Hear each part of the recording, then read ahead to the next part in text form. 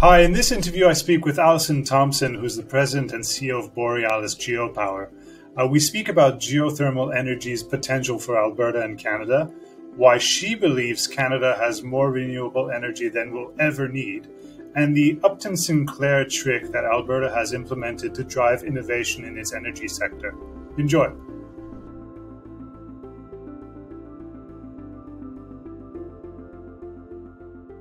Greetings, hello, bonjour. I'm Alison Thompson at Borealis GeoPower and a director of Kitsless Geothermal. Well, hi, Alison. Thank you so much for joining us today, and I really appreciate you taking the time. I'd like to begin by allowing you to introduce yourself. Tell us about Borealis GeoPower and what the company is focused on. Essentially, we find the heat beneath your feet. And we're really passionate about what we do, and we really like our motto as well, that our impact goes well beyond deeper than drilling. And what we've been doing across Canada is de-risking geothermal reservoirs, but in markets that can actually afford the fuel switching, so economically viable. To do that, when you're kind of like first in the industry or a new industry, you have to kind of find a permitting pathway as well as using innovation. And so my background is oil and gas. We've also used a lot of mining techniques. And it's actually really exciting and intellectually stimulating to kind of apply yourself to a different industry. We have projects in a small community called Valemount, British Columbia, and they have an air quality crisis, and they need a bold move to kind of overcome and move through how they're going to fix their airshed. And geothermal energy is, I think, going to be one of their largest solutions. We're also working with Kitsillas First Nation on their traditional territory near Terrace. And the really interesting thing about Terrace is it has a lot of industrial customers, and industrial heat is one of the only things yet still not cracked by renewable energy. And so there's a lot of enthusiasm for the, what if or what could happen there. And of course, we have consulting clients all across Canada who are becoming more aware and interested in the solutions that geothermal energy can provide. For those who might not be that familiar with geothermal energy, can you describe in layman's terms, please, what it is and what potential exists for it in Alberta, in Canada, and globally as well? Yeah, you'd be surprised at how really straightforward it is. It's actually energy that's kind of tapped in Earth's center, and as it emits or emanates this heat outwards, it rises towards the surface. In some cases, it can go all the way to the surface and become a hot spring. And there's many people who visited hot springs, enjoy bathing in them, or at least are familiar with that concept. But otherwise, if the heat doesn't rise all the way to the surface, it can get trapped in reservoirs. And a reservoir, much like the way oil and gas can get trapped. And when that heat is trapped in a reservoir, you can drill into it. And by drilling into it, bringing it to the surface and using it, and bringing that water back down to the reservoir, because the heat's always coming up. So if you return that water or brine to the reservoir, it will heat up again and you can use it again. And that's what makes it renewable. You are somebody who has a background and you've come out of the oil and gas industry, the fossil fuel industry. And now you're in the renewable energy side of the energy sector. How would you describe Alberta's strengths in energy, and specifically in renewable energy? What do you think Alberta is really strong in that department?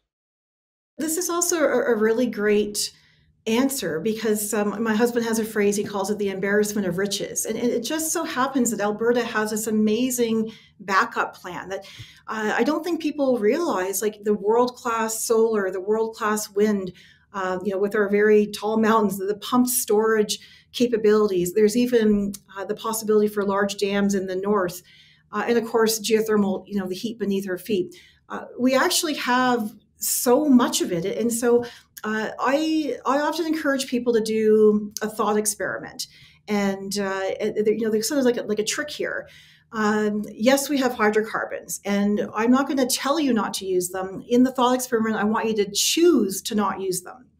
So when we, like a board game, now we're going to choose to not use that resource. You look around, what do you have? Well, we just talked about, solar and wind and geothermal and hydro.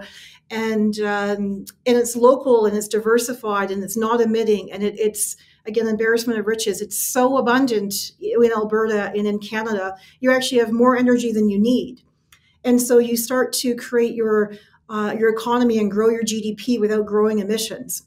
And you've got that going. And now you go back to your thought experiment and you relax the restriction on using hydrocarbons. And now you're going to use hydrocarbons, but you're going to use them in a non-emitting way. So maybe you're making hydrogen, maybe you're making plastics.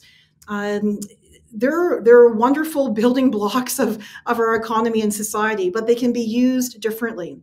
Coincidentally, geology, geographically, we have it all here. And that's why this transition doesn't have to be painful. It can be euphoric. Well, you brought forward the expression "the embarrassment of riches." I'll put one forward, which is necessity is the mother of innovation. How do you square those two in terms of Alberta and its capacity to innovate in terms of energy? Do those two align in your perspective? Alberta really is well positioned. There's a neat little trick that they've done that I especially appreciate and want to call out. And so we have the large emitters who pay a fee for their carbon emissions, and so that pot of money goes into the government.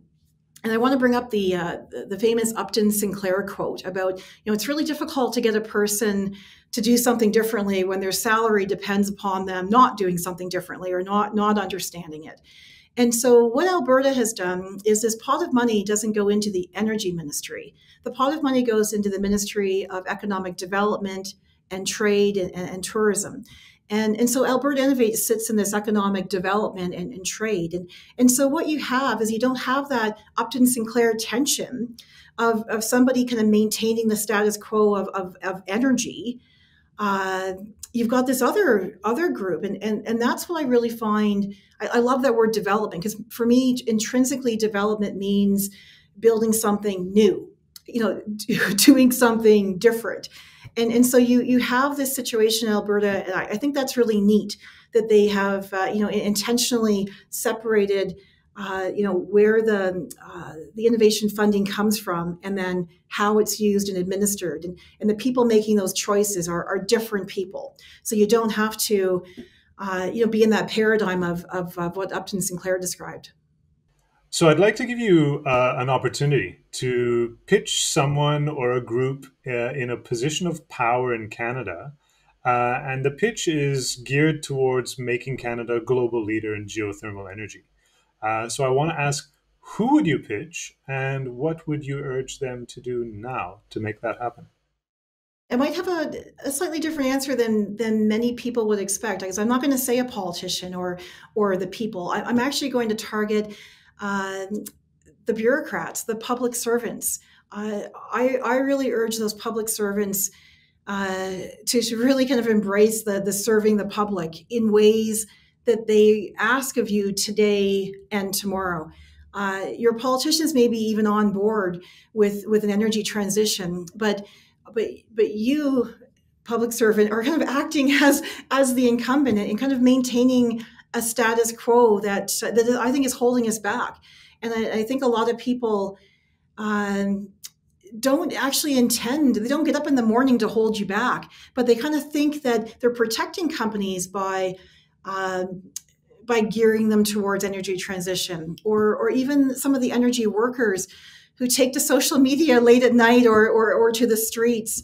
I think they think they're actually helping their companies, but their companies and their leadership have long been okay with the change and with using different technology and innovation and with those carbon price signals.